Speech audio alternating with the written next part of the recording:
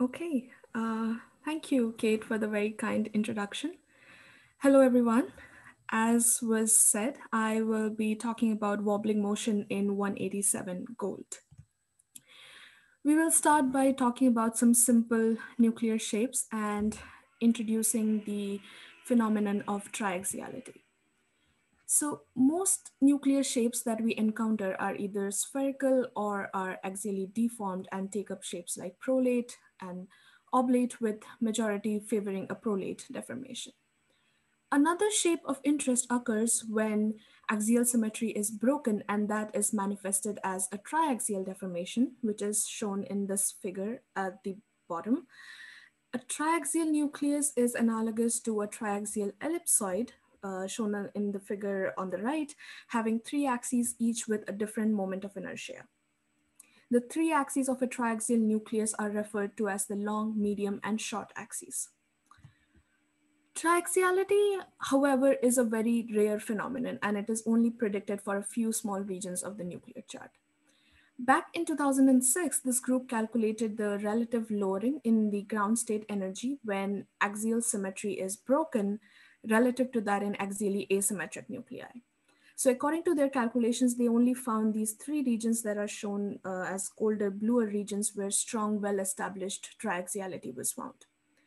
So since it is a very difficult, it is a phenomenon which is very difficult to establish, we have to rely on certain experimental signatures to identify triaxiality. Two such unique signatures are nuclear wobbling motion, shown on the left, and chiral rotation in nuclei, shown on the right.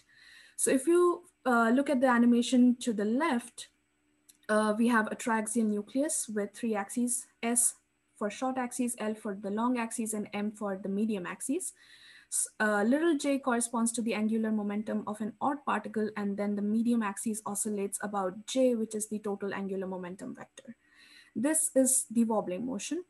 Now, look at the animation to your right. Here, R is the angular momentum of the triaxial rotor. J pi stands for the angular momentum of the odd proton. J nu is the angular momentum of the odd neutron.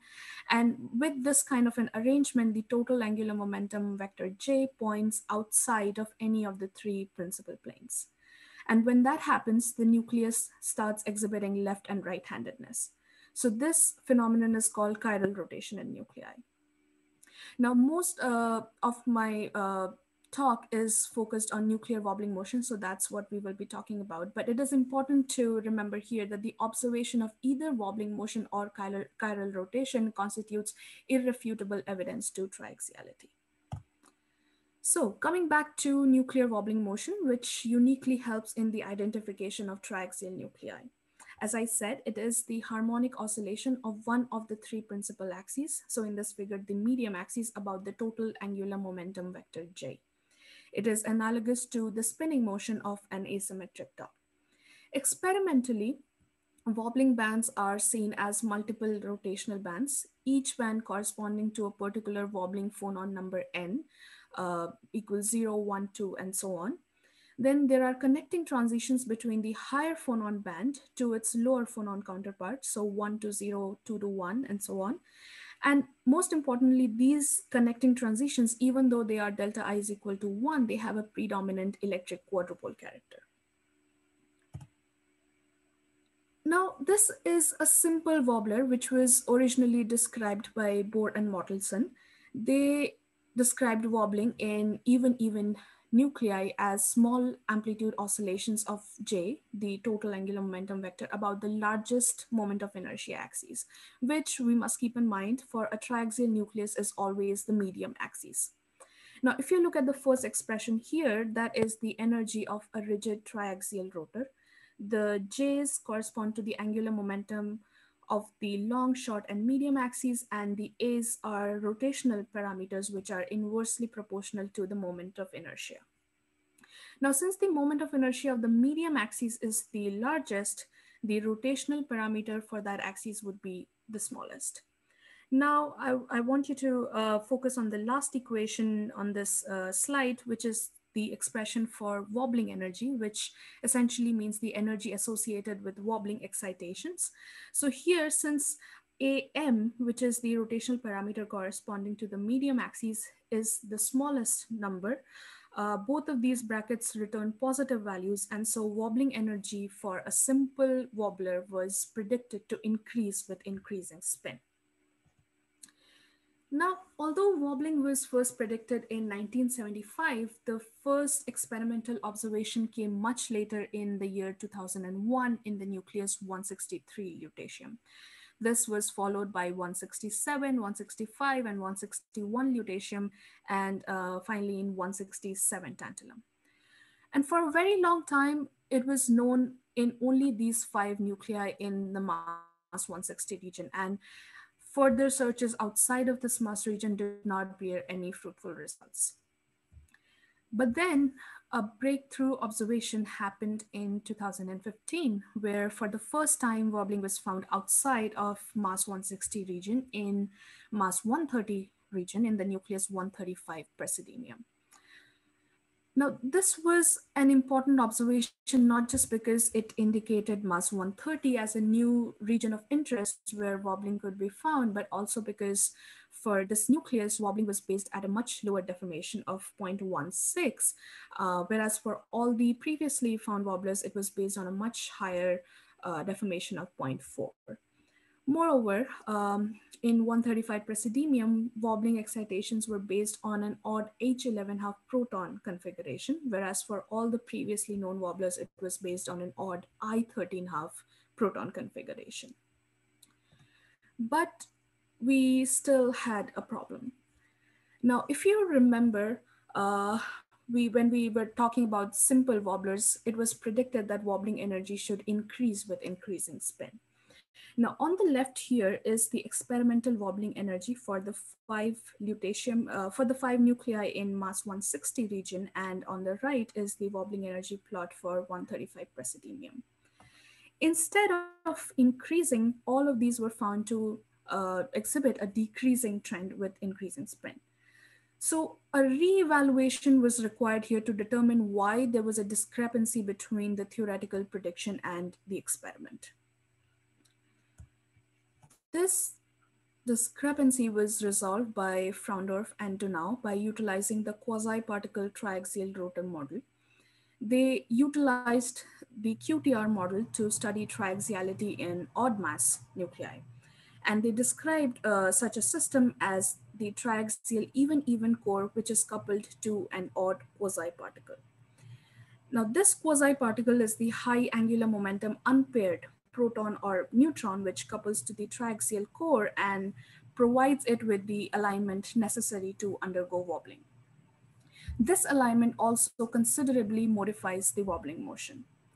Now, depending on how the quasiparticle aligns with the triaxial core, wobbling can further be categorized into two types. So this is the first type of wobbling where the odd particle has aligned parallel to the maximum moment of inertia axis. So if you look to the figure on the left, the odd particle with angular momentum little j has aligned with the medium axis.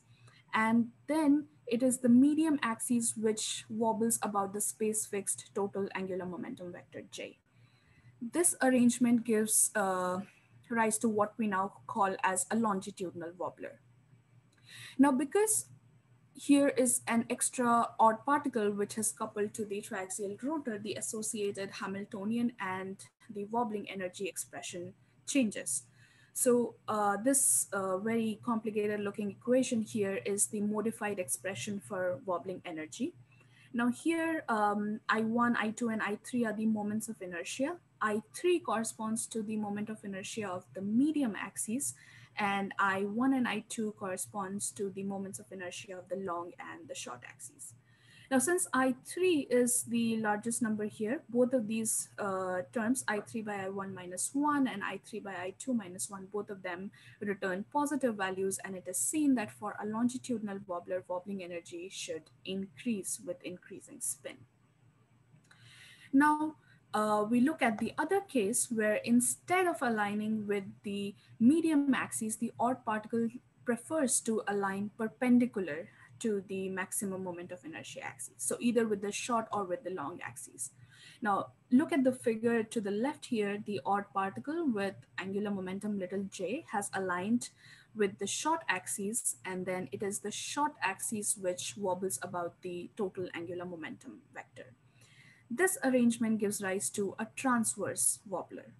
Now here I3 corresponds to the moment of inertia of the short axis, which is smaller than the moment of inertia of the medium and uh, greater than the moment of inertia of the long axis. So considering these inequalities, it is seen that although the first term here is still positive, the second term I3 by I2 minus 1 returns a negative value. And so for a transverse wobbler, wobbling energy was found to decrease with increasing spin. Now, in light of all these calculations, we uh, reevaluated the wobbling energy for the known wobblers.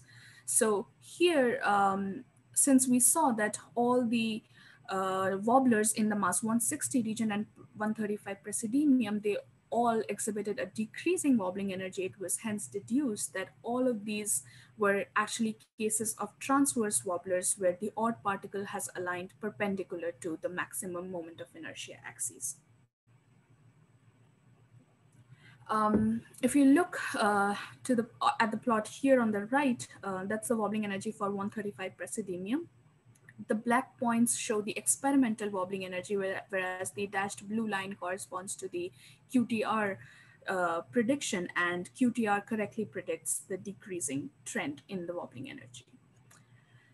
Now, going back to the previous cases of wobbling, after the breakthrough observation that was made in 2015 by the observation of the first wobbling band in 135 praseodymium, we obtained further confirmation by the existence, by identifying a second wobbling band in this nucleus.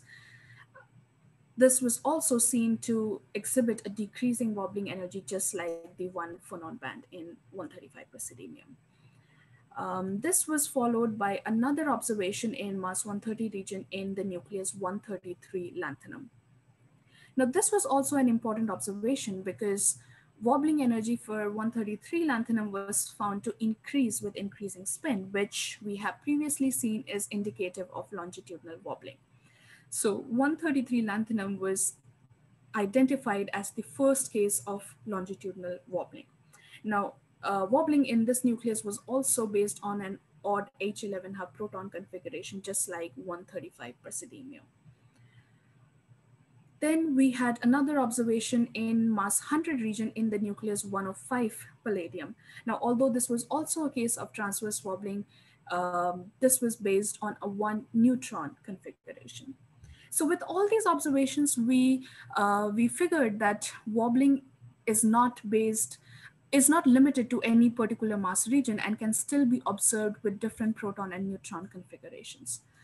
So moving forward, the most obvious question was, are there any other regions of the nuclear chart where wobbling bands may be observed? We have explored this question by exploring wobbling in mass 190 region in the nucleus 187 gold. Now, why did we choose this particular mass region? Because significant triaxiality has already been suggested for nuclei at low spins in this mass region, and chiral band pairs, which we saw at the beginning of the talk, they give a definite indication for the existence of triaxiality. These band pairs have been observed in a number of nuclei in this particular mass region. So hence the mass 190 region. Our particular nucleus of choice is 187 gold, and that is primarily because of the neighboring 186 platinum nucleus, which is known to exhibit triaxial behavior. And the odd H9 hub proton orbital in this region is expected to lead to stabilization of triaxial shapes. So hence our choice of 187 gold.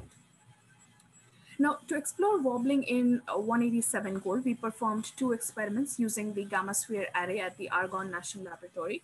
We used a fluorine-19 beam incident on a 174 ytterbium target to populate the levels of interest in 187 gold. The target that we used was a 13 milligrams per centimeter square 174 ytterbium deposited on 33 milligrams per centimeter square lead 208 backing. This table here shows the details of the two runs that were performed. The first run was at a beam energy of 105 MeV, while the second run was at an energy of 115 MeV. The number of detectors that were available to us was 57 in run 1 and 73 in run 2. And to take advantage of increased statistics, we added up the two data sets and we had approximately 10 to the 9 triple coincidence events.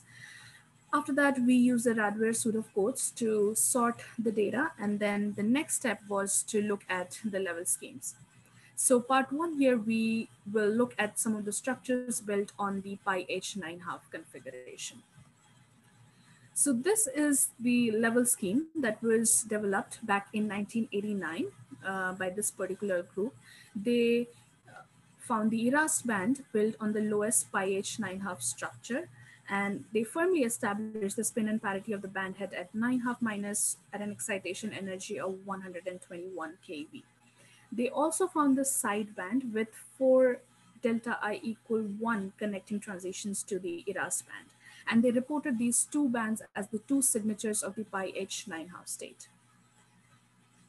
Now, before we move forward, just a short review of what a signature partner band is.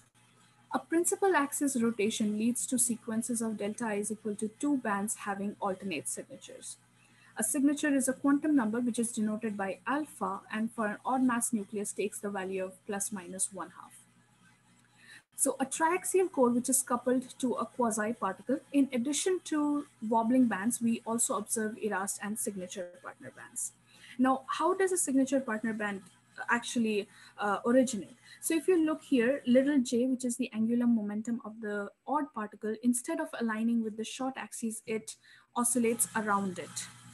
So this oscillation actually contributes a significant part of single particle rotation of the odd particle. So since the odd particle is no longer aligned with the short axis, it moves around the short axis. This leads to connecting transitions between the signature partner and the Erast band, which are purely M1 in nature. Now, this is in contradiction to the wobbling bands, where the connecting transitions, as we have seen earlier, are predominantly electric quadrupole in nature. So this is the level scheme that we developed for 187 gold. From the present work, we saw the Erast band, which was in agreement with the previous measurement. Band 2 was also found to be in agreement, but with increased statistics, we were able to extend this band to spin 31/2, and we also found two connecting transitions to the Erast band. A new band labeled as band 3 here was found to also connect to the Erast band via two delta is equal to 1 transitions. The next step after we had looked at the level scheme was to look at the spectroscopic properties of the connecting transitions. So this group back in 1989, they reported all these 4 connecting transitions between the two bands as mixed M1 plus E2 in nature based on their polarization and DCO ratio measurements. So this table here is actually from the original publication with the 3 lowest connections, 376, 461, and 544 kV marked in red. All of them have been identified as M1 plus E2 on the basis of polarization and DCO ratios. They also performed some angular distributions, but they were limited by only 3 angles at 12, 33, and 90 degrees, and consequently precise mixing ratio extraction was not possible. However, with increased statistics and taking advantage of the ring-like arrangement of Gammasphere, the present work was able to perform a complete angular distribution analysis. As some of you might know, Gammasphere has 17 rings, with each ring at a particular angle with respect to the direction of the beam. But since Gammasphere is symmetric, we added up the symmetric rings and performed angular distributions at 7 angles from 17.3 degrees to 90 degrees. Then we utilize the Markov chain Monte Carlo sampling technique to extract mixing ratios from these angular distributions. We have benchmarked our method by establishing the multipolarities of some of the known pure E2 transitions using this method. So here, this is the ERAS band with two transitions that are encircled, 413.7 and 491.1 kV. Both of these are known E2 transitions. On the right here are the angular distributions as were performed in the present work. The red curve is the angular distribution fit, and the dotted green line corresponds to a pure delta is equal to 2E2 distribution. So both of these give a very small mixing ratio of negative 0.03 and negative 0.02 respectively. And so both of these transitions have been identified as pure E2 transitions. So once we were able to benchmark our current method of angular distributions using these pure E2 transitions, we moved on to look at the distributions for some of the connecting transitions between the ERAS band and the band 2. So here is the angular distribution for the lowest connecting transition here, which is encircled in green, 376.3 kV. On the left here is the distribution plot. Again, red corresponds to the angular distribution fit, and the dashed blue line is the pure delta is equal to 1 M1 distribution curve. From this angular distribution, we extracted a mixing ratio of negative 2.67, which corresponds to an E2 percentage of 87.7. Moving to the next higher connecting transition, again, a very high percentage of E2 mixing was observed at about 89.9%. And as we move to higher connecting transitions from 461 to 544, 639, and 737, we observed that the percentage of E2 mixing kept increasing up to 95.3%. The highest connecting transition here, 855.2 kV, it was too weak, and so we could not perform a complete angular distribution analysis. However, we were able to look at the DCO-like ratios. So here, this is a plot of the DCO-like ratio versus energy. And a value of 0.8 for this ratio means a pure dipole transition, whereas a value of 1.2 means a pure quadrupole transition. If this ratio takes a value which is less than 0.8, then that means that transition is a mixed delta equal 1 plus 2 transition with a negative mixing ratio. So here, all these 6 points in blue, these are actually the 6 connecting transitions between the ERAS band and its sideband. And as predicted, all of them have a value much less than 0.8, which indicates a large negative mixing ratio.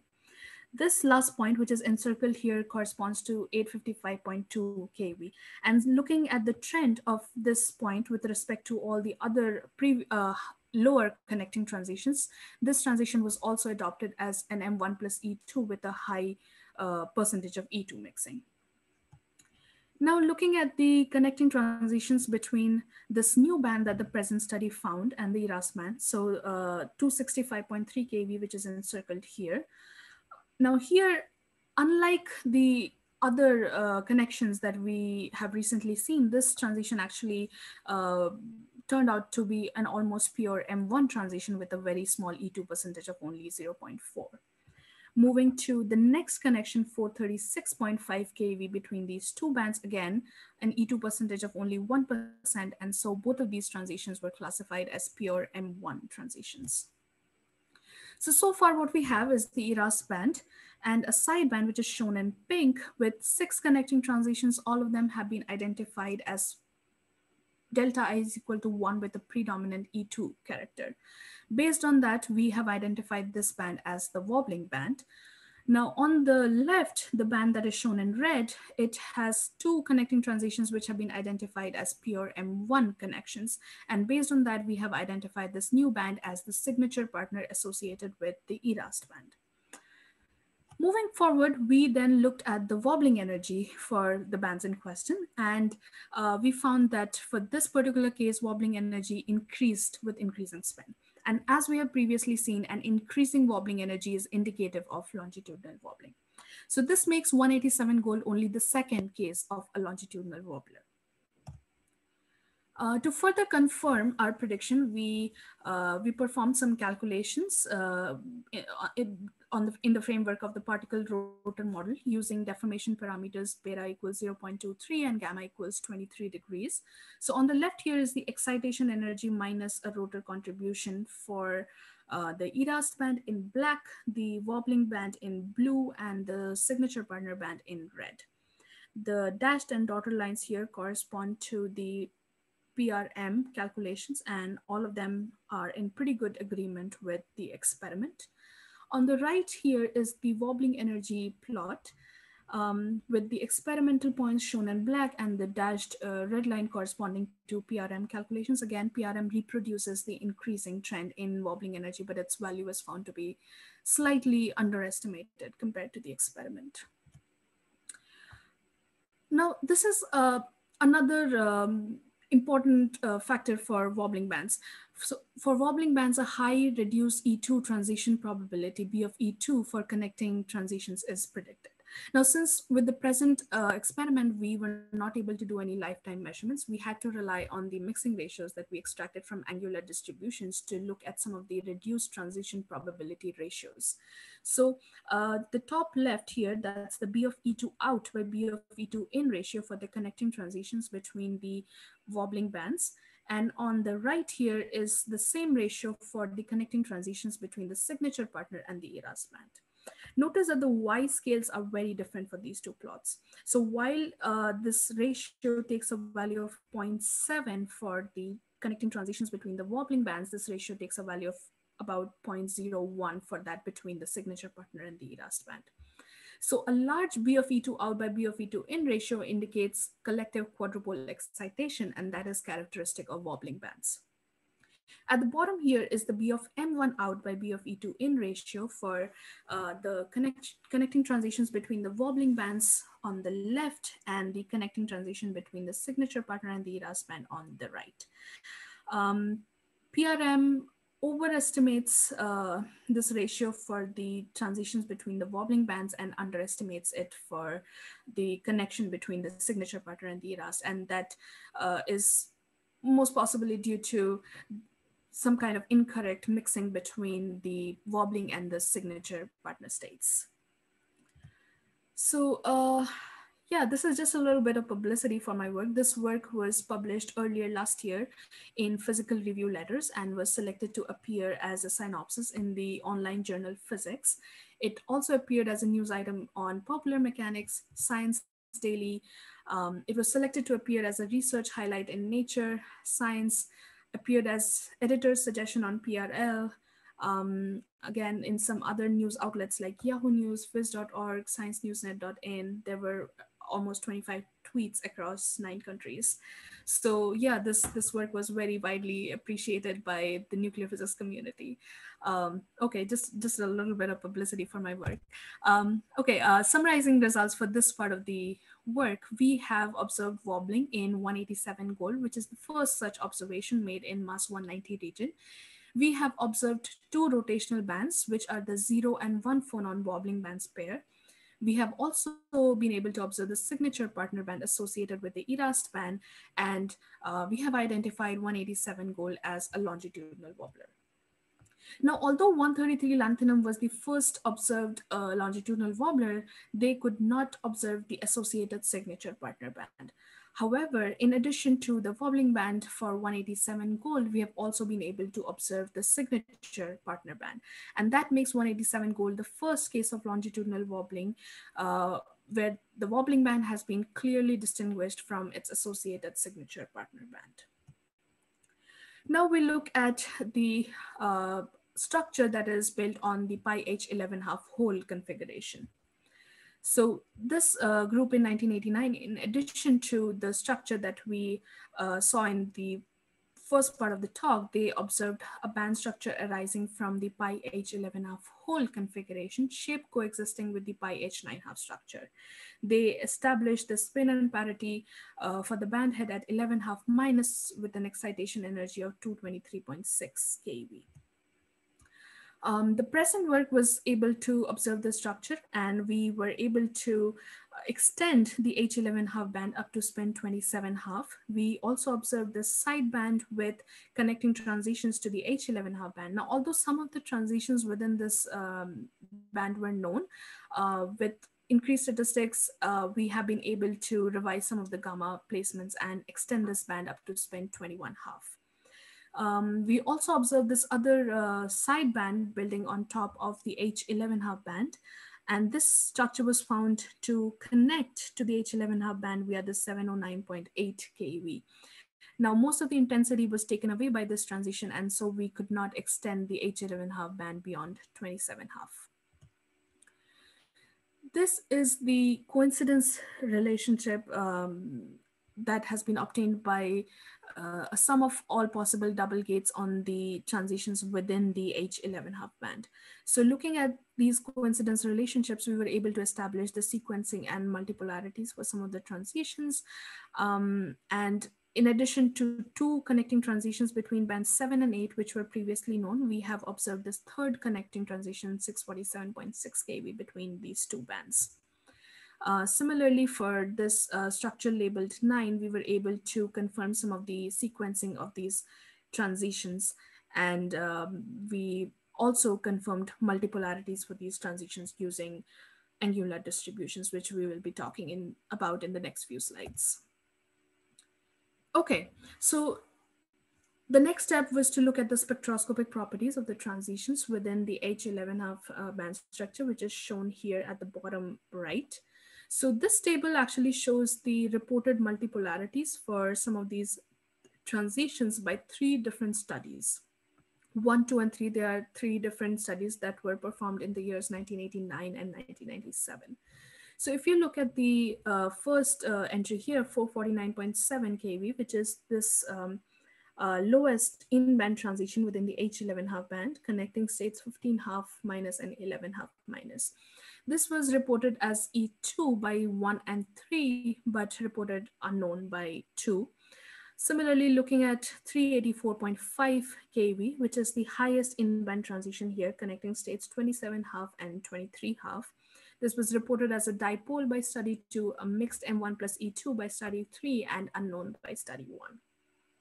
So there was a lot of irregularity in the reported multipolarities, and so it was necessary to perform a precise angular distribution analysis and confirm the spins of the states involved. So down here are the 6 angular distributions for the 6 in-band transitions within the structure. Again, the red curve corresponds to an angular distribution fit, and the dotted green line corresponds to a pure delta I is equal to 2E2 transition.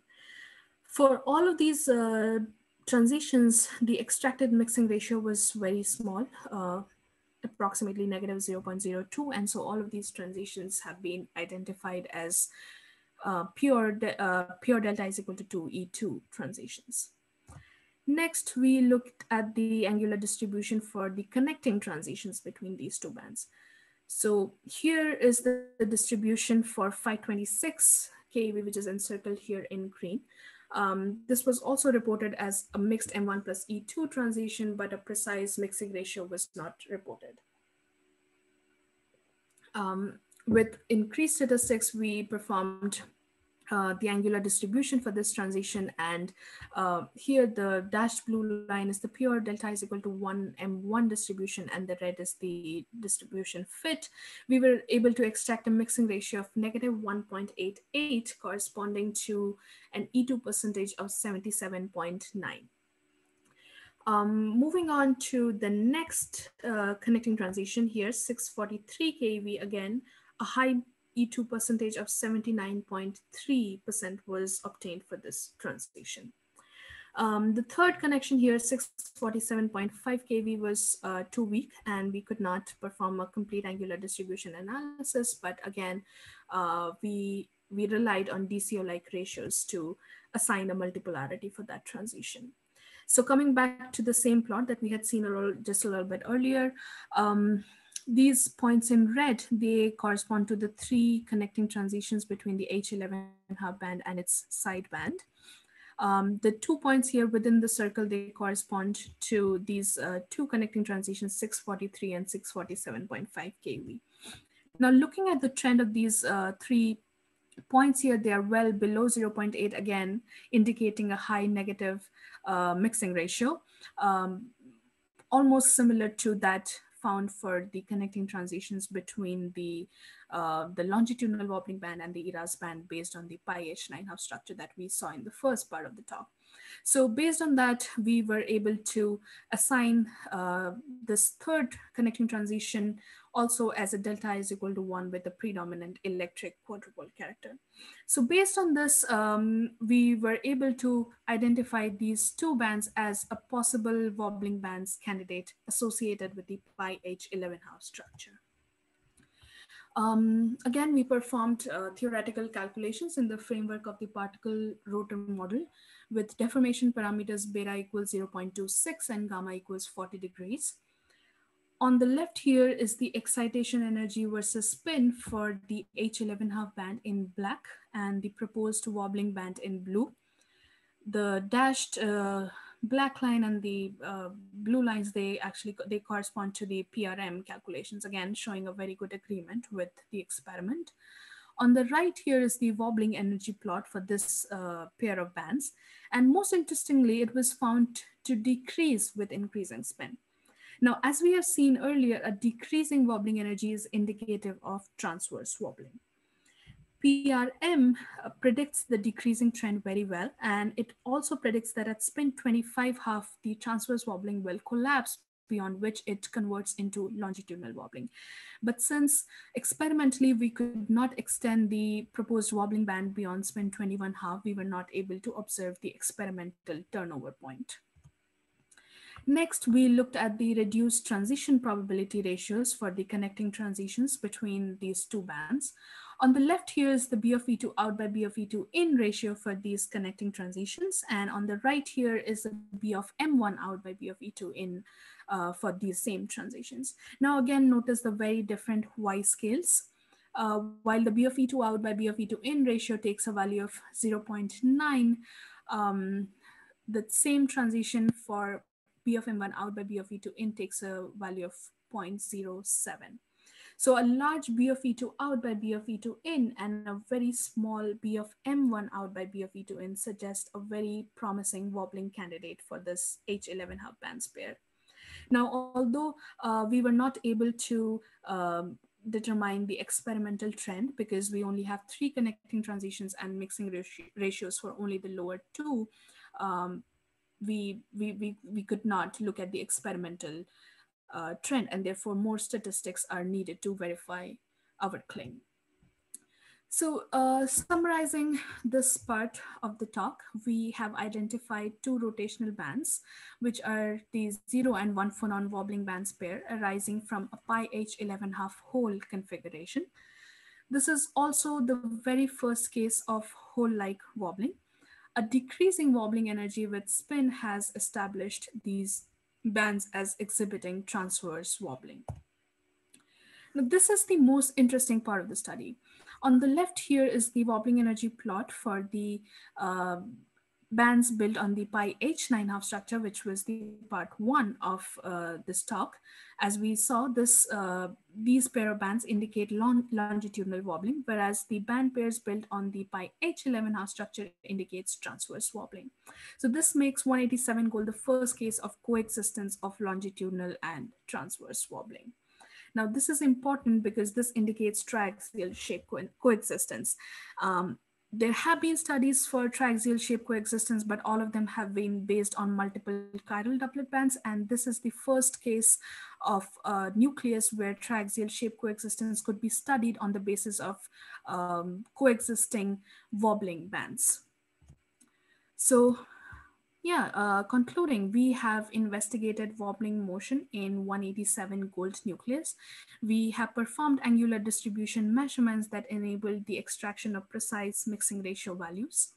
187 gold is the first established case of longitudinal wobbling where the wobbling band has been clearly distinguished from the associated signature partner band. We have also identified an H11 half band structure, which is a possible transverse wobbling candidate.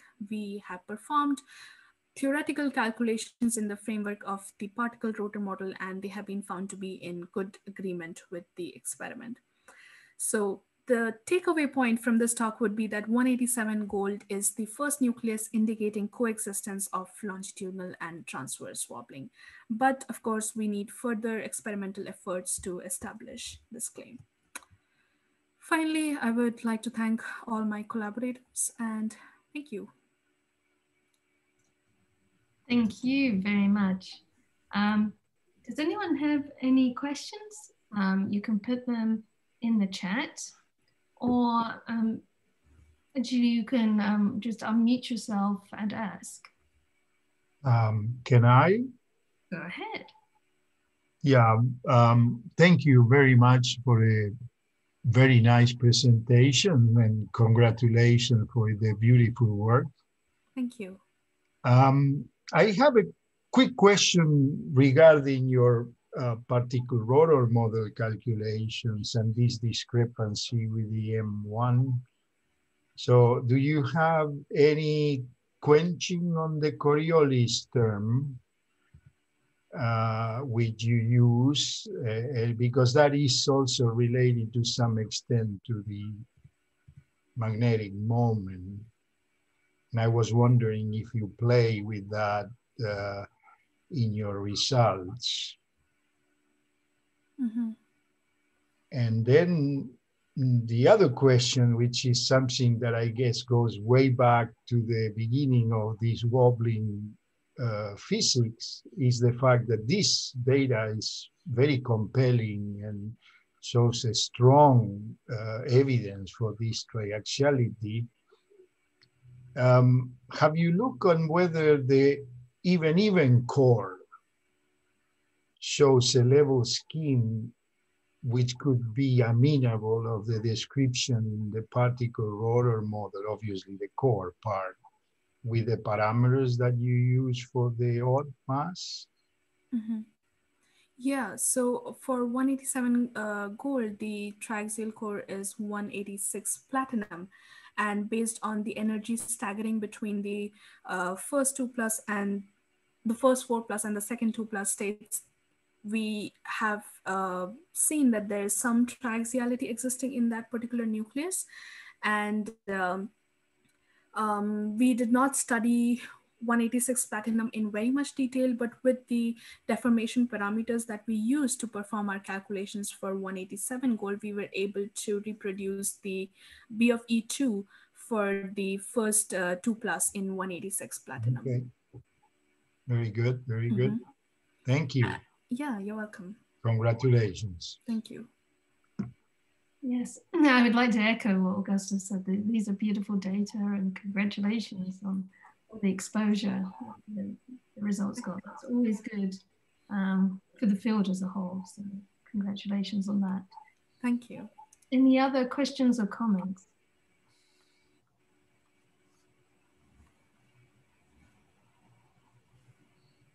I have a question in the chat from Timothy Gray. It says, I believe all the examples of wobbling nuclei you talked about had an odd proton rather than an odd neutron. Is there a physical reason for this, or is it just a coincidence? So actually 105 palladium, which is the first observation in mass 100 region, that is based on an odd neutron configuration. And yeah, I mean, there's no physics reason as such. I think it's just a coincidence that all the observed wobblers, most of them so far, we have only found them based on an odd proton configuration. But yeah, 105 palladium was the first case of an odd neutron configuration. Okay, well, I'm not seeing any other questions coming, and this is the last chance if you have a burning question. Otherwise, you can contact Nirupama directly. Yeah. Did you perform angular distribution from your triplet data? From your triple data, sorry. Oh, so we, after we added up the two data sets, we sorted the data into matrices and cubes. We used the cube to develop our level scheme, but we use the matrix for our angular distribution measurements so that we can place a gate on a transition below the transition of interest, clean up the spectra a little bit, and then perform angular distributions. So yeah. Okay, did that answer your question? What happened? Yeah, yeah, thank you. Yeah, so hello, yeah. Can you hear me? Yes, we can hear you. Am I audible? Yeah, yeah. So that means it is not clearly angular distribution. It is a gated angular distribution or correlation, we can say. So we have performed tests where we saw that putting a gate on a transition below the transition of interest still preserves the angular distribution measurement. And we also looked at some of the stronger transitions where we performed angular distributions using singles. So once we were able to benchmark our method using both of these, we then performed gated angular distributions. Does that Okay, answer okay. So your have you question? checked that in your experiment? Yes, yes, we have. Yes. Have you checked these things in your experiment? Oh, okay, okay. So, and I just ask one little thing about that. In your 187, you have observed a longitudinal wobbling based on proton H9 hub. Correct. So can you explain that from a geometrical picture? Because the gold is a 79 number of neutron. So it is below Z equal to shell gap. So the odd proton goes into the lower, means low omega orbital of H9 half, right? So if I try to visualize the geometrical picture, it will give me the transverse picture. So can you explain the longitudinal picture of your in 187 gold from this geometrical perspective? Is it possible? Yeah, so basically, if you look into the paper that we have published in PRL, we actually did some calculations, and we figured out that this odd H9 hub proton that we are talking about actually originates from the middle of a half-filled orbital. And this paper by Frondorf and Dunau, they predict longitudinal wobbling for odd particles arising from the middle of a half-filled orbital. So that's actually how longitudinal wobbling comes about in this nucleus. So yeah, this is the paper where I would refer you Yeah, to know to look at the geometrical picture a little bit more in detail. yeah. Thank you. Thank you very much. Thank you. Yeah. Okay, there's one more question in the chat. What's the meaning of DCO-like ratios? Yes. Is it ADO ratio? I'm glad for that question. I have a backup slide just for that question. Excellent. Okay, just give me a minute to go to that slide.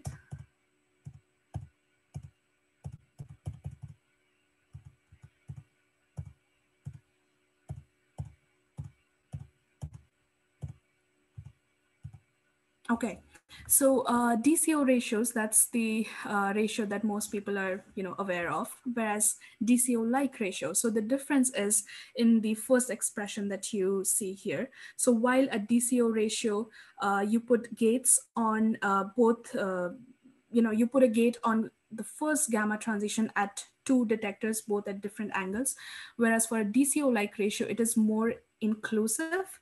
It is looking at the intensity of gamma 2 with a gate on gamma 1 on all the detectors. So DCO-like ratio does not depend on the transition that is gated on. We use DCO-like ratios for more weaker transitions because since we are gating on all since we are gating on gamma 1 on all the detectors, it is more gate inclusive. It provides us the opportunity to work with a little more statistics.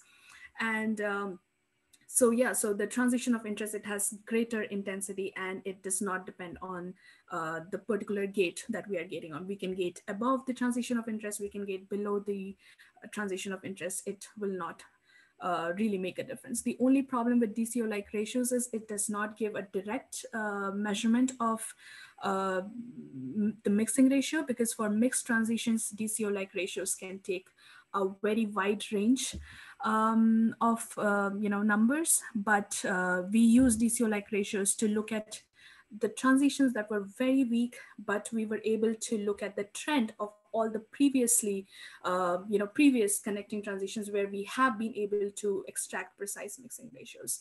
So yeah, so that's DCO-like ratio. It is more inclusive. It provides the transition of interest with greater intensity, and it is independent of the gate. So that's what DCO-like ratio is.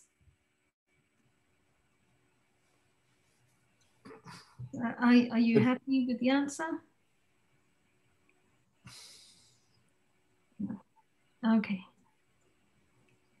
Can I maybe ask one more? Go for it. Yeah, so I was wondering, sort of prompted by the recent call for proposals at Atlas and the possible use of retina, whether you think there is something where the polarization capabilities of retina, which obviously Gammasphere does not have, could shed more light into the, I think the evidence is very compelling so far, so I'm not so sure, but maybe you thought about it. Yeah, definitely. It would actually be very helpful if we are able to do that, because I remember from the first case of wobbling that we found in 135 Praseodymium, that was actually found before I joined Notre Dame, but our group had to go back to India and perform an experiment with the Inga array to perform polarization measurements. Yeah, if if we had a facility here where we could do both angular distributions and polarization measurements, that would be an added benefit. Currently, we are using just the coincidence relationships and the connections between different bands of different parities to determine the multipolarities. But yeah, I mean, if we are at some point think about it. Retina with 12 quads approaches the power of Gammasphere in some ways, and it has the capability of the polarization measurement. So yeah, that would be very helpful. Good, thank you. Well, thank you. I think we've got through all the questions in the chat, and we're coming close to the hour. So I'd like to thank Nirupama once more for this excellent talk. And I will virtually clap for everyone. And we'll see you in 2 weeks' time, when we will have Mansi Saxena from hosted by Ohio University, talking about beta delay proton emission of zinc 57. So thank you all again for joining us. Bye.